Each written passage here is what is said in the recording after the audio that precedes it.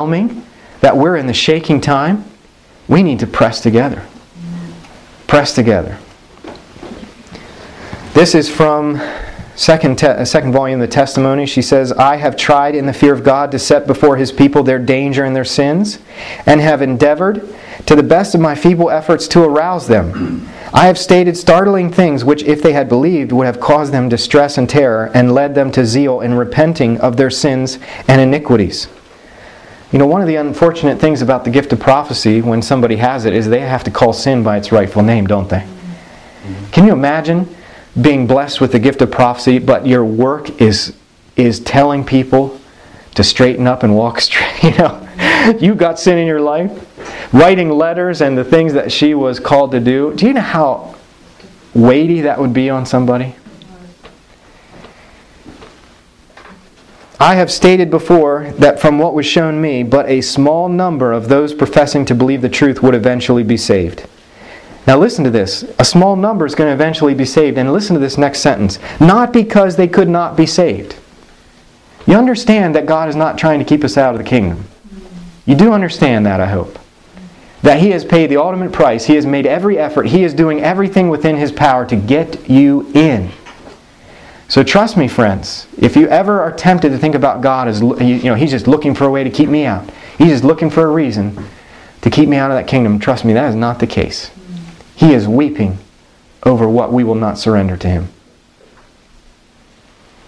She says it's not because they could not be saved, but because they would not be saved in God's own appointed way. I mean, He's done everything. He's paved the way. His arms are open wide.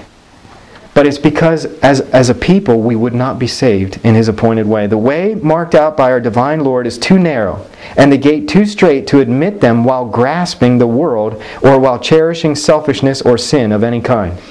You ever hear the story of the monkey who reaches in the glass to pull out a piece of food?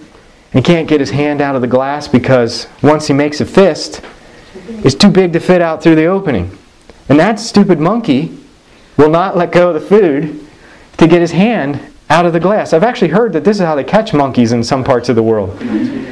Right? And they come up upon this monkey, and the monkey's screaming and, yanking on this thing and can't get away. And all he has to do is let go. And his hand would pop right out of there.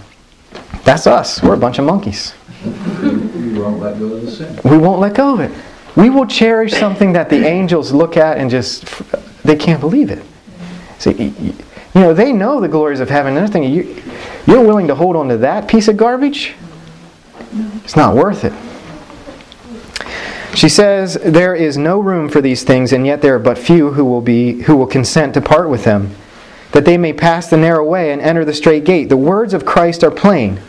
Strive, agonize to enter in at the straight gate. For many, I say unto you, will seek to enter in and shall not be able. And then she says, not all Christians are Christians at heart. And these trials, this great trial that we're about to go through will reveal that, won't it? And so those who we've looked at, we thought, man, they're certainly going in. It might be revealed that they've been acting the whole time. It's not real, it's not genuine. I don't want to fall into that camp. I know you don't either. I want to be genuine with God. I want to be real with Him. Turn in your Bibles to 1 Corinthians chapter 9. Now, we read this in Sabbath school. I'm always thrilled and pained at the same time when Sabbath school steals your thunder, 1 Corinthians chapter 9 and verse 27. And then I turn to Hebrews. Why did I do that? 1 Corinthians 9 and verse 27. Paul is talking about this race, and he says, but I discipline my body and bring it into subjection, lest when I have preached to others, I myself should become disqualified. Did Paul recognize that he was in danger if he wasn't careful of losing out? Here he is helping other people enter into the kingdom of God, but he ends by saying, I have to be careful. Because if I don't bring myself into that discipline, if I don't watch myself, I could become disqualified.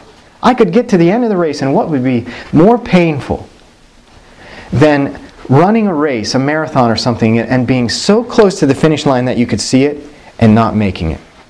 That would be horrific. And we've all entered the race, haven't we? We're all marching to Zion, if you will. I don't want to see any of us fall down shy of that finish line. It just won't be worth it. Testimonies, Volume 5. Soon God's people will be tested by fiery trials, and the great proportion of those who now appear to be genuine and true will prove to be base metal. Instead of being strengthened and confirmed by opposition, threats, and abuse, they will cowardly take the side of opposers. I have a bunch of quotes here. I'll just skip over them. Just one more. Second selected messages, she says, and this is famous. We could probably complete this. The church may appear as about to fall, but it does not fall. It remains. You ever heard that quote before? Did you ever hear the rest of it? I'll read it again. The church may appear as about to fall, but it does not fall. We like to trumpet that. Encourage everybody, right? Stay in the building, stay in the church, and you'll be fine. But listen, it remains while the sinners in Zion will be sifted out. The church is going through. That's undebatable. The real question is, will you? Will I go through? Because there is a sifting, a shaking, and it's the sinners who will be sifted out. The chaff, she says, will be separated from the precious wheat. This is a terrible ordeal, but nevertheless it must take place. None but those who have been overcoming by the blood of the Lamb and the word of their testimony will be found with the loyal and true, without spot or stain of sin, without guile in their mouths. We must be divested of our self-righteousness and arrayed in the righteousness of Christ. Turn with me to Ezekiel chapter 18. Ezekiel chapter 18. Lest you think that God isn't pleading with us.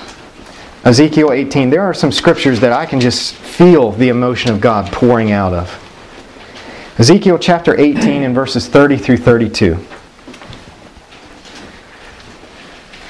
God says, "Therefore I will judge you, O house of Israel, every one according to his ways, says the Lord God. Repent." Do you hear Him pleading with you? Repent and turn from all your transgressions, so that iniquity will not be your ruin. He's pleading.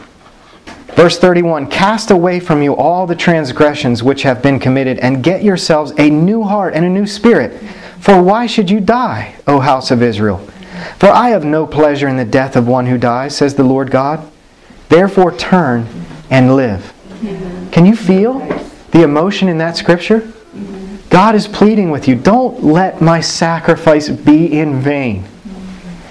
I bled for you. And He would have done it if you were the only one. He still would have done it. And He's pleading. Don't let it be in vain. Turn in the New Testament to Luke chapter 19. Luke chapter 19. Verse 41.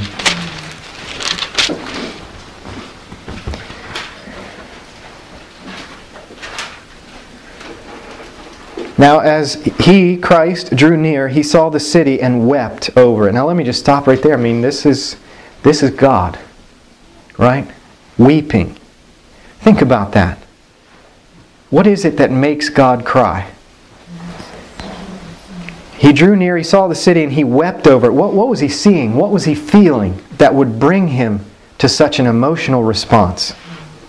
He says, "If you had known, even you, especially in this your day, the things that make for your peace. But now they are hidden from your eyes, for days will come upon you when your enemies will build an embankment around you, surround you and close you in on every side, and level you and your children with you to the ground. And they will not leave in you one stone upon another, because you did not know the time of your visitation." Jesus was overwhelmed with an emotion that caused Him to weep over the fact that He was trying to get through to the people to turn to the only thing that could give them peace. And they would not.